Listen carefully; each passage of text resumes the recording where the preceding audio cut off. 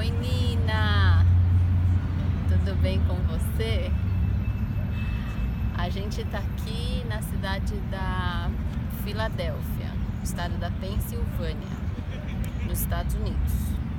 Esse prédio que está atrás de mim, com essa torre, esse relógio, se chama Independence Hall, que é o Salão da Independência.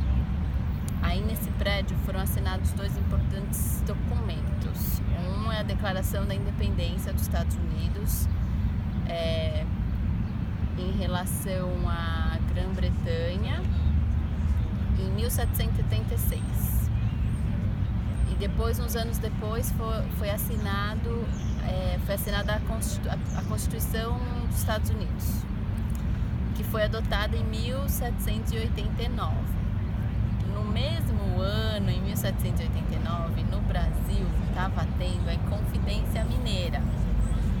Depois você pede para sua mãe explicar o que é.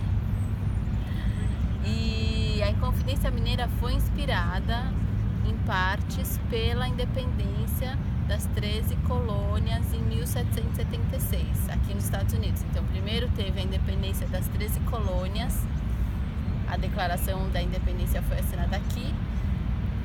E alguns anos depois teve, no mesmo ano, a adoção da primeira Constituição americana e a Inconfidência Mineira, em Minas Gerais.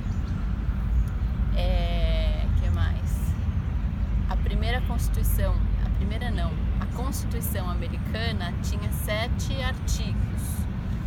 E logo depois, em 1791, foram adotados algumas emendas. A primeira emenda, que diz respeito à liberdade de expressão, e a segunda emenda, que fala uma coisa que é muito importante aqui nos Estados Unidos, que dá direito à posse de arma aos cidadãos. Tá bom? Um beijo.